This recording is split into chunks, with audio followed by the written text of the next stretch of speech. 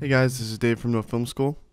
In this tutorial, I'm going to walk you through the process that I've been using for offline editing and online color grading of Magic Lantern RAW shot with the 5D Mark III. First, we're going to rename all of our original .raw files using Apple Automator. We're going to implement a file naming scheme that we can control manually. Then we're going to bring those .raws into RAWMagic to convert them to Cinema DNG. We're going to bring our CDNGs into DaVinci Resolve and tell Resolve to assign real numbers using that file naming scheme that we just created and create our proxies.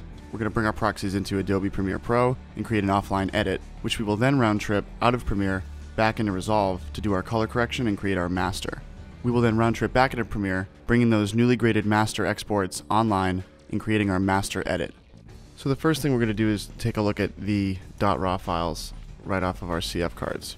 As you can see, Magic Lantern gives us sort of an arbitrary naming scheme that should be fine, but there's the slight chance that one file may end up having the same name as another file in the same project. And to alleviate that, we're actually going to use Apple Automator to customize our naming scheme. We go ahead and boot Automator. We're going to choose Workflow and go right into Files and Folders. We're going to create a prompt that will ask us for Finder items. We want to enable Allow Multiple Selection because that's part of the reason we're using Automator. We're going to select a custom directory for the prompt to begin looking into, which we'll set right to the master folder where all of our card dumps are. And then we're just going to add rename Finder items. We're going to hit Don't Add any copies. We're going to select Make Sequential and add a new name. And in this case, we're going to be renaming the RAWs in card 12. So we'll start with 012 underscore M, and that will be the name after which the sequential numbers are added. So we are placing the number after the name. The numbers do start at 1. We don't want to separate them by anything because maybe we just don't like the way that that looks. We're going to make all the sequentially generated numbers 4 digits long, maybe just because we like the way that it looks, not necessarily going to shoot 999 clips or more on a single CF card. But so what we can do is go ahead and run the workflow. We're going right into card 12. Just click 1, we hit Command A, hit Choose. The workflow runs, and if we go back into Finder, we can see that the .raw files have been named sequentially with a naming scheme that can never produce any duplicates for this project, which is important for this workflow, and you'll see why in a minute. So then we're ready to throw our .raws into RAWMagic the way that we normally would. The only difference being that all of the DNG file names will be derived from the renamed file names that we've just created, which is pretty nifty. It's not completely necessary, but again, it helps clear things up for us so there's no confusion. Go ahead and hit Convert, and we will throw our Cinema DNGs where we want to work with them. As you can see, I've already done this card, so you don't have to sit here and watch me do that. And once that is done, you're ready to begin your ingest phase and create your offline files or proxy files for offline editing. So we're going to go ahead and open DaVinci Resolve, and we're going to log in and create a new project.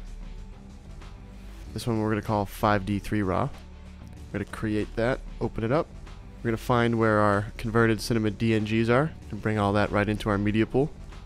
So once all our clips are in the media pool, we can move on to one of the most important steps of the workflow, which happens in the Conform tab. The magic really happens down at this little gear icon at the bottom left. I'm going to click on that. I usually select my playback frame rate to be 23.976. Scroll down and we see this almost hidden little checkbox that says assist using real names from the source clip file path name, which is what we want. So we'll go ahead and apply that and hit cancel.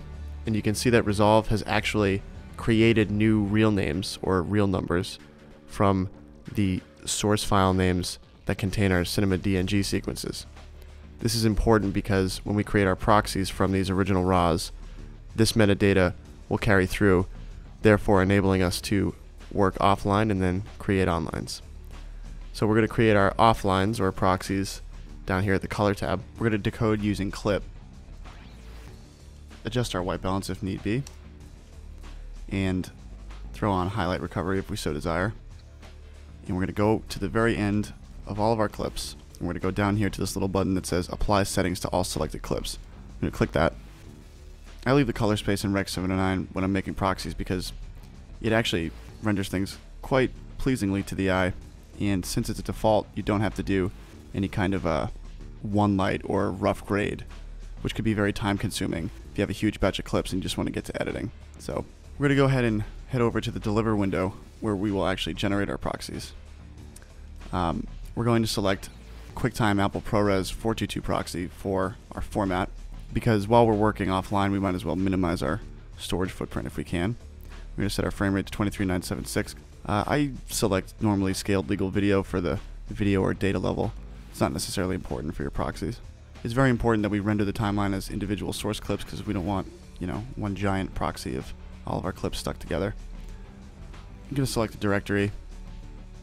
We're going to use the source file name. I usually force debay or res to highest quality. And at that point, we're ready to add the job. We're going to hit continue, and we're going to hit start render.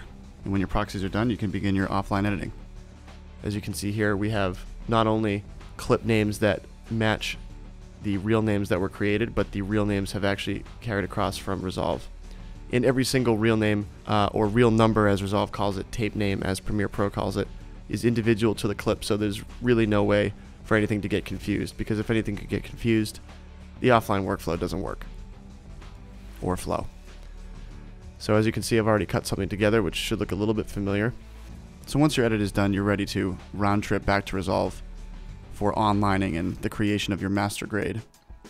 I know it seems like we just left Resolve, but this edit has probably taken us many, many long, hard hours, so we're ready. So what I usually do is duplicate the sequence that I just completed my edit in and call it CC send for our round trip analogy. And since our picture is hopefully locked anyways if we're about to do a grade, I usually lock it and delete the audio so I can just work with the visuals in Resolve. My workflow will be coming back into Premiere once we've done our master grade anyways, so we can always reunite our picture with our original audio from this other sequence here. So we want to save our project because Premiere won't let us do this part if we do not. We're going to go to File, Export, Final Cut Pro XML, 5D3 RAW CC send. Go ahead and save that. Then to online, we're going to go back into Resolve. If the Resolve project that we created earlier contains all of the clips that we've used in our sequence, we can actually head right back into that conform window. What you're going to want to do to bring in your XML is right-click up here at the top left and go to Import XML. We're going to select our 5D3 RAW Color Correction Send XML. Hit Open. You're going to want to name this CC Return because when we render out our grade, it's going to be coming back into Premiere to complete the round trip, so to keep our terminology consistent, I do CC Send and CC Return. So this is the other key part of the workflow. This checkbox that says automatically import source clips into Media Pool. If we were to leave this checkbox checked on, what we would essentially be doing is giving Resolve permission to bring in whatever new media files that the XML refers to, which Resolve does not already have in its media pool, which in this case are the proxies. So by unchecking the box, we're forcing Resolve to online anything that it has in its media pool with matching metadata. In this case, we have those real numbers. So when we hit OK, we should see our cut preserved in Resolve, except Resolve has conformed the original CDNG RAWs to the edit. And that means we're ready to start our color grading. So we go back down here to the Color tab. We select our first clip. Once again, we want to make sure the white balance is correct. And the first major departure from what we did the last time we were in the Color tab is that this time we do want to select Blackmagic Design Film as our color space. And we're also going to check off Highlight Recovery to maximize the gamut of material that we have to work with. And at that point, once again, we want to shift click to the end of our timeline and hit the little button that says Apply Settings to all selected clips. So at that point, we can start grading. Once we're done, we're ready to complete our round trip back to Premiere. So once again, we're going to go down to the Delivery tab. And if this is the same project that we've used before, we just want to make sure that our render queue is totally empty.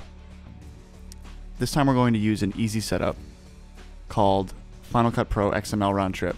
From this little drop-down box up here, just select that.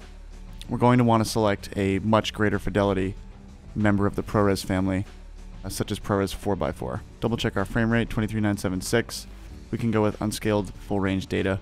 We select our directory, scroll down, At this point we can render each clip with a unique file name if we want to, just to keep things consistent. I'm going to uncheck that, but again, since we have those real numbers or tape names, we can actually go back and forth through these programs as many times as we want if we had to. We want to double check and make sure that our out points are set to the right point in our timeline, because our duration counter over here is reading 5 seconds long and our cut is definitely longer than 5 seconds. So go down to our timeline and go all the way to the end. This is how you do it if you don't know any hotkeys, and you just click this button here that says mark out. You can see that our duration changed to the proper length, and now when we hit add job, the entire timeline will be exported. And then you click start render and you're ready to head back to Premiere. You want to go to file, import, find your CC return XML. If you just import that, Premiere will automatically bring in all the associated clips. You can see here in our timeline, once again we have our grade taking the place of our proxies. Everything should be where it needs to be, and then you're done.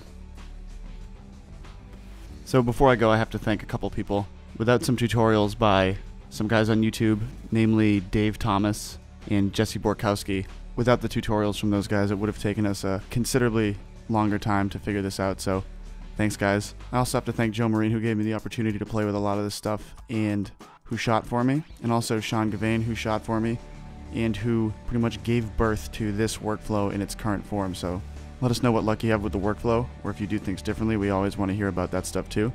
So we'll see you in the comments. Thanks for watching.